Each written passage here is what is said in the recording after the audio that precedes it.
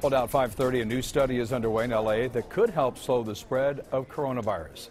City of L.A. has teamed up with the county and USC on a pilot program for a rapid coronavirus test. CBS 2's Jasmine Veal has more on what the mayor says could be a game changer in the fight against COVID-19.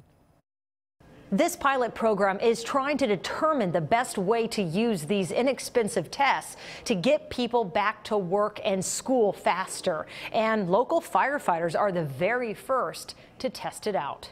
Have you answered 2 questions? You tested yes, no. Continue.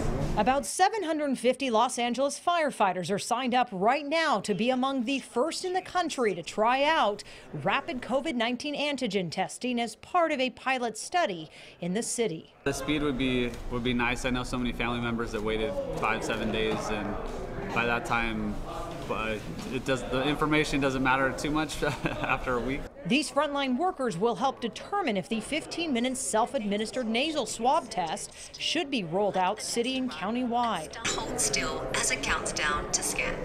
An app with image recognition technology is used with the nasal swab and testing kit to get the results at a fraction of the cost. Just $5 compared to $100 or more a piece for the current PCR tests. Launching this rapid antigen testing pilot is a remarkable milestone.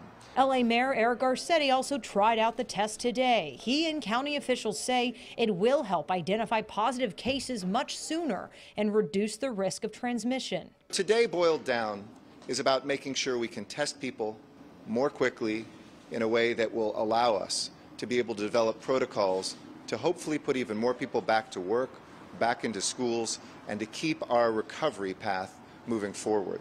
Self-testing or testing at home can be a game changer. It can dramatically improve access to testing. It can move testing out of hospitals and clinics.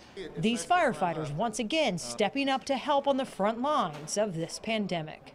So the second phase will begin in about a week, and it's going to look at the accuracy of these rapid tests in screening school children and also use volunteers at drive-through testing sites. Here in the newsroom, Jasmine Veal, CBS 2 News.